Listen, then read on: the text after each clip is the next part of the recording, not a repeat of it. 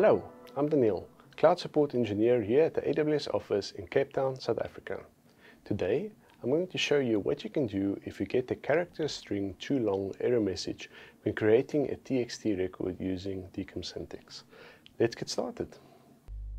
For this video, I'll assume that you already have an Amazon Route 53 hosted zone and a DKIM record from a provider that can be applied.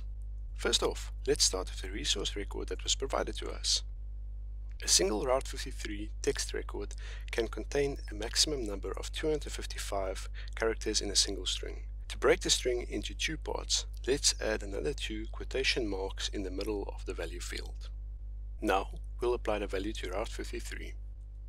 After logging into the AWS Management Console, navigate to the Route 53 console. Then, select Hosted Zones.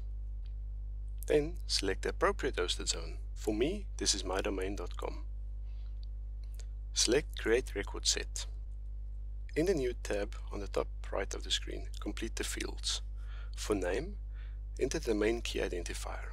For type, select TXT. This won't be an alias record, so leave the alias as no. Specify a TTL that you prefer. For me, 300 seconds is fine. For the value, toggle to the notepad we worked on earlier and copy the value. Now, return to Route 53 console and paste the value in this field. Finally, click on Create. Thanks for watching and happy cloud computing from all of us here at AWS.